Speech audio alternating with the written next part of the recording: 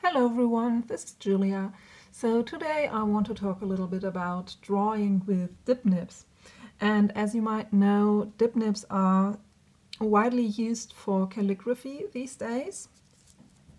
They are these flexible steel nibs that will change the width of the line if you apply pressure on them, but they're also very widely used for drawing, and actually some of these nibs come from Japan, where they are used to draw manga comics.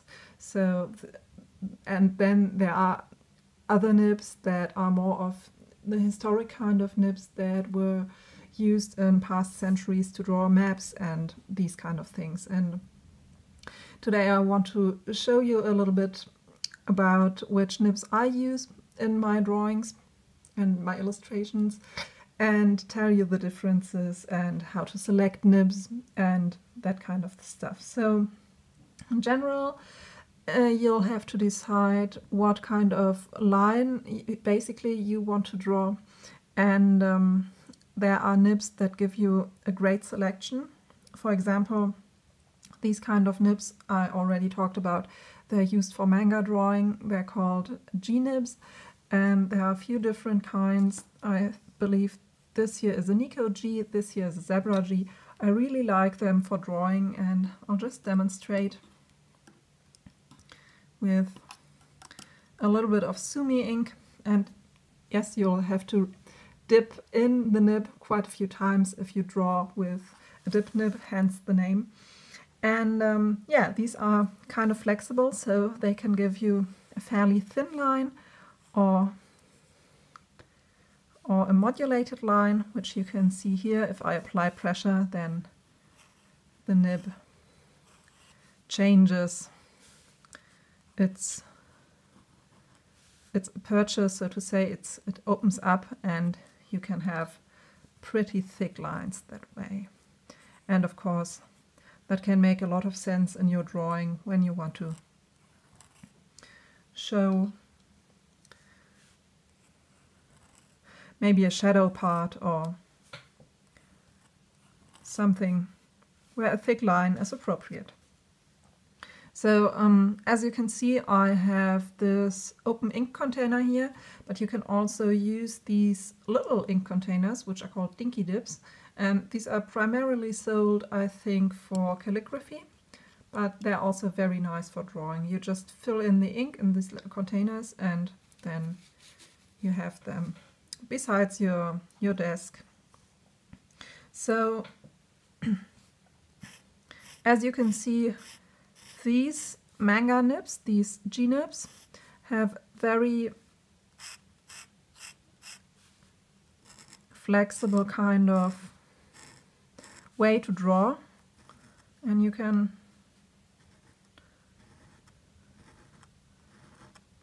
draw a lot of different lines with these, and this is probably the thickest stroke that I can have, but it's already pretty fat, so beautiful stroke. And I'm also using kind of thick paper here, so that it won't come through on the next page. So yeah, these are the G-nibs, which I like very much.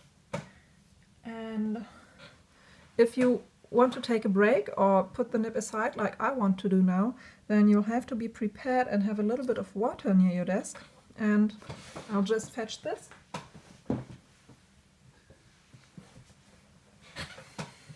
So if you want to take a break, then you'll have to clean your nib, because this kind of ink, this Sumi ink or India drawing ink, will stick to the nib and clog it. So you'll have to swipe it a few times in water and then wipe it clean and wipe it dry with a soft cloth. So you may want to do this a few times until you're certain that all the ink is removed from the tines. And the important part is the top of the nib here. You will notice that usually it will run into the base, and these are the parts where the nib will rust after a while, but if you clean the top, then you should be fine for a long while. And usually if you use these nibs for drawing, they will last a lot longer than if you use them for writing. So, all right, that's that. I just wanted to show you some other nibs that you can use. So we have here a kind of a smaller nib. I think it's a basic drawing nib by by Hero. And these are, it says 6H, so it's similar to what you would have on pencils. And it's sort of a nib that's non-flexible. So I'll just quickly demonstrate the kind of lines that you can make with this nib. So these are very thin lines. If I don't apply any pressure at all, you can see it's really, really thin. And these are the kind of nibs that can be used for really thin cross hatchings. You can see that here. And these are really not as flexible as the G-nibs. You can see they have a little bit of flexibility, so I can modulate my line with this pretty nicely.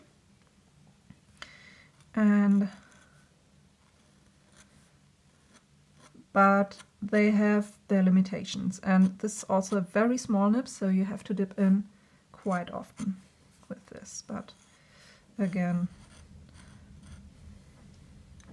you can see that you can do really nice lines with this kind of nib. And I'm not really doing a drawing here, which I would have liked. I already have put some subjects back there, but yeah, sometimes it's a little bit difficult to talk and draw and do all these things at the same time. So this is the 6H drawing nib, which is more for really fine and delicate work. And then we have this, I think it's a browser nib. It's the browser Zito Fine, which is a really fine nib. I'm not sure if I've used this, so usually if you use a nib for the first time, you'll have to prepare it with a bit of rubbing alcohol.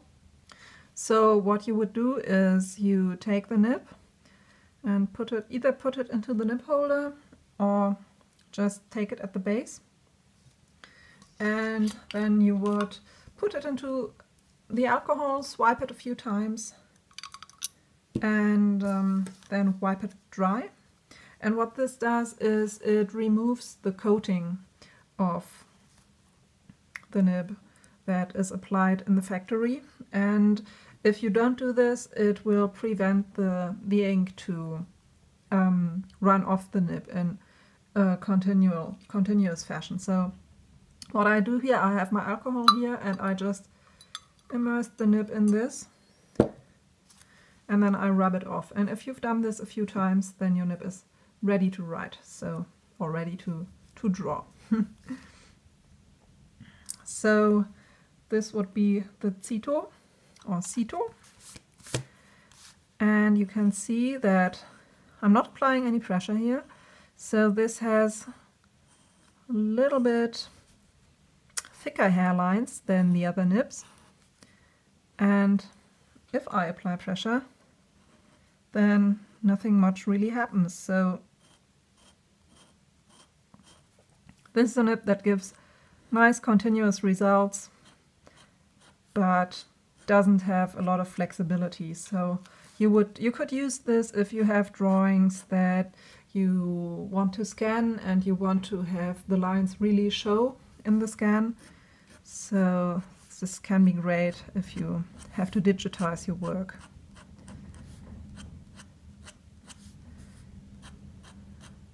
And as you can see, it can give really nice and fresh lines and also really dense crosshatches. So yeah, another great nib that I really like to use regularly. As always, you have to clean it if you make a pause or stop using it, so that's what I'm doing here too. And if you take good care of your nibs, you can use them for quite a while. So what do we have here? I think, that's another one. This is the Browser EF66, which is another really small nib, but this one is a really flexible nib too. And it's really lovely for calligraphy work, but it's also great for drawing. So I'll just very quickly demonstrate what this one does. And it's sometimes, the downside to this nib is sometimes it's a bit hard to get started. So what you would do is make a little point. So it might be a little bit impractical for drawing, but you can see once the ink is flowing, then it's easier to get this one started. And one of the properties of this nib is that it's really, really flexible. So you can see the kind of lines that I do here. It's really dramatic. And I will leave to you what kind of drawing you would make with this nib, but you can see that you can really achieve very nice effects with this. So, and it also makes a really nice sound.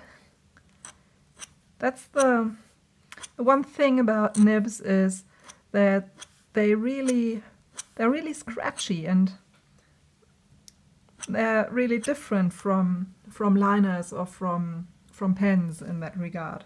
So they really make a little bit of noise when you draw.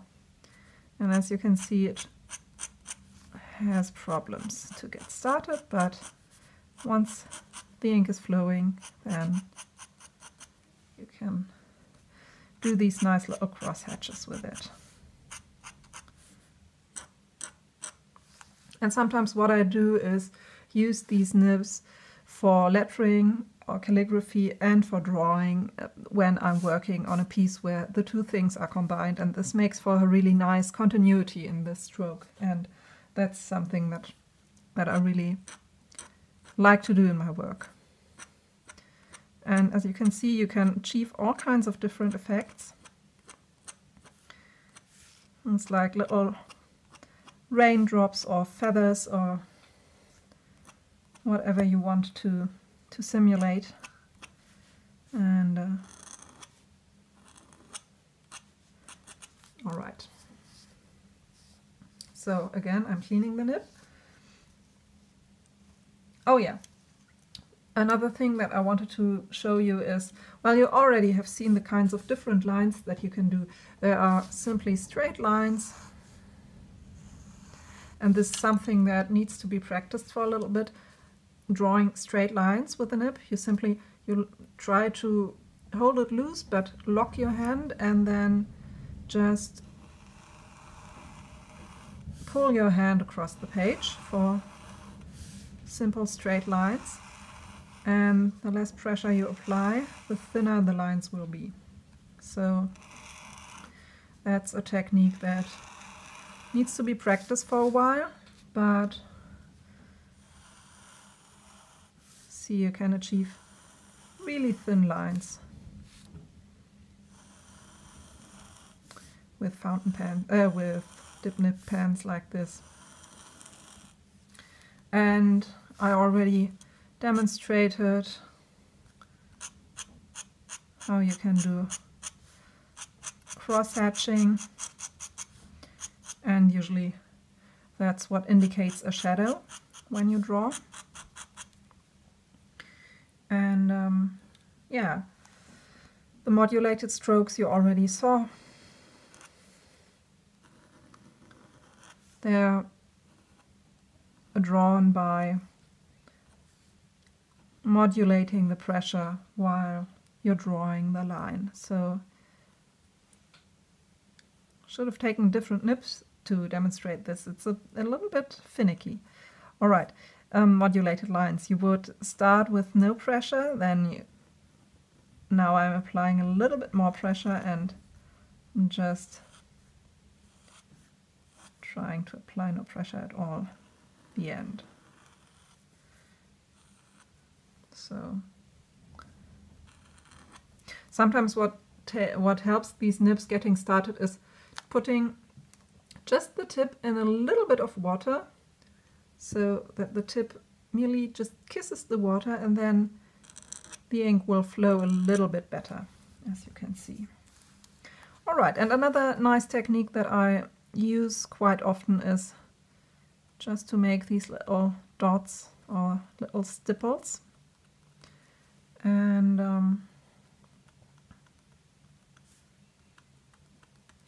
if you scan your image, your drawing, then it's usually nicer to use a nib like this one, which I showed earlier, which has a little bit,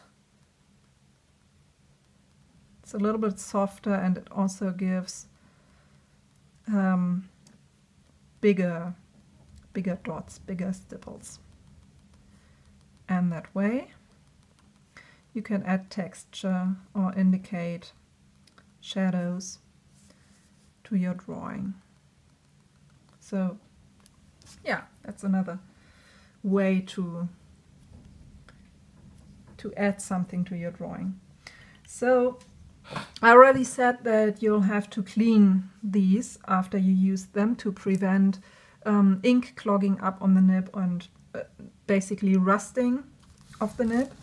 And yeah, you clean them in water and wipe them dry with a soft cloth, or let them dry in the air. But I usually wipe them dry and store them again, because it's a little bit easier and quicker.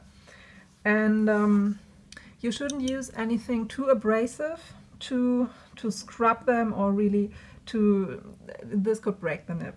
So what you could use is dishwasher soap, or a really gentle soap that you could use for your hands, and rub the nib with a little toothbrush until you feel that it's dry, and then again swipe it in a little bit of water and wipe it dry with a cloth. So another thing that I wanted to show you very quickly, because the video is getting quite long, I think, is how I store my nibs. And I get these little plastic containers. I hope you can see this.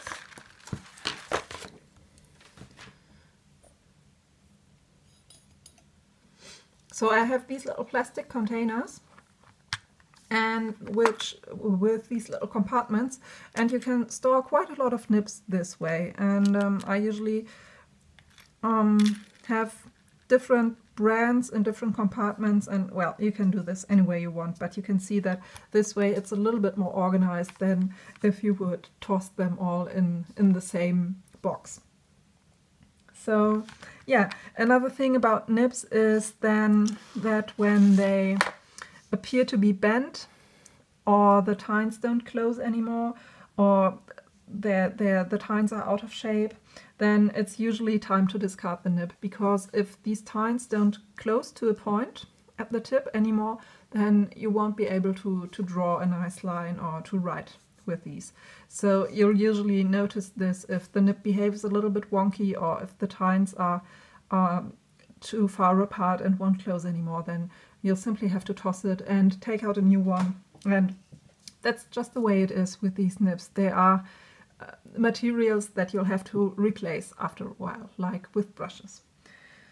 So yeah, one last thing, another great tip that I received recently from a viewer was he had a lot of rusty nibs, and he said they basically looked good and they worked, and I wasn't really sure what to tell him, because once nibs are rusty you don't really get the rust off. And I told him he could try with a few gentle methods, but I wouldn't really know what would help with rust, and as long as he could write with them, that's fine.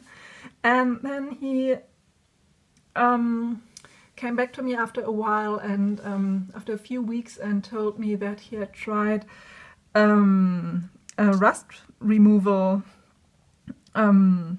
liquid, and this is actually something that you would use when you do stuff at home, like do-it-yourself stuff, and this it's called WD-40, and I just wanted to tell you that this is awesome if you have, I don't know, squeaky doors, and it's basically a kind of oil that you apply to all kinds of metal surfaces, and it removes the rust and makes them, I don't know, it makes them smooth and move again. And so he applied it to his nib, and he said it worked perfectly, and the rust, I think 80% of the rust were gone, and he could write with them again. And so that's a really cool tip, and I want to thank you again for this. And I have yet to try it because I don't have many rusty nibs right now, but it's definitely a great tip, so try it out if you want. So yeah, this is all for today. If you liked this video, then please like and subscribe to my channel, and don't forget to tell me what you'd like to hear about more or to learn about. Just leave me a comment below, and yeah, whatever you think you might be interested in, something about drawing or more working with nibs, and yeah, anything that might be interesting for you. So thank you very much for watching, and bye bye.